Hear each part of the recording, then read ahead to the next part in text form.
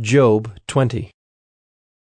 Then Zophar the Naamathite answered and said, Therefore my thoughts answer me, because of my haste within me. I hear censure that insults me, and out of my understanding a spirit answers me.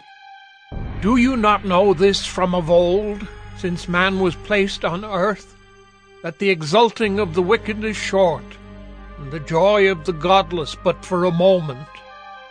Though his height mount up to the heavens, and his head reach to the clouds, he will perish forever like his own dung.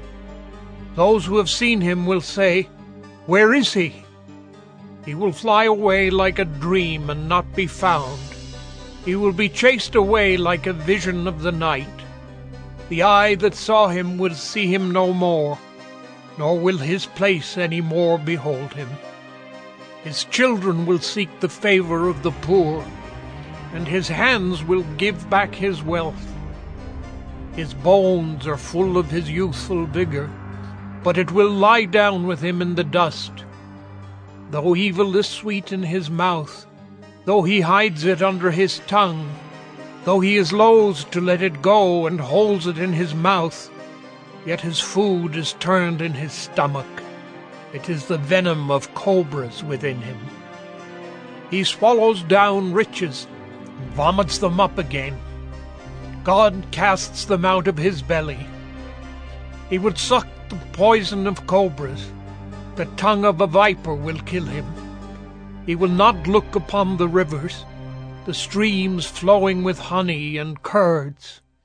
He will give back the fruit of his toil and will not swallow it down. From the profit of his trading he will get no enjoyment, for he has crushed and abandoned the poor. He has seized a house that he did not build.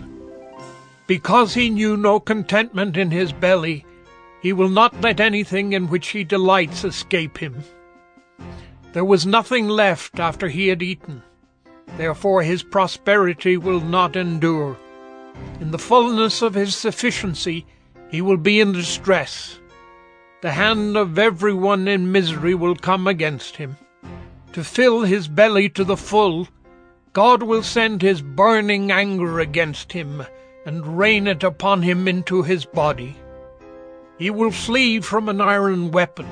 A bronze arrow will strike him through. It is drawn forth and comes out of his body. The glittering point comes out of his gallbladder. Terrors come upon him. Utter darkness is laid up for his treasures. A fire not fanned will devour him. What is left in his tent will be consumed. The heavens will reveal his iniquity, and the earth will rise up against him. The possessions of his house will be carried away, dragged off in the day of God's wrath. This is the wicked man's portion from God, the heritage decreed for him by God.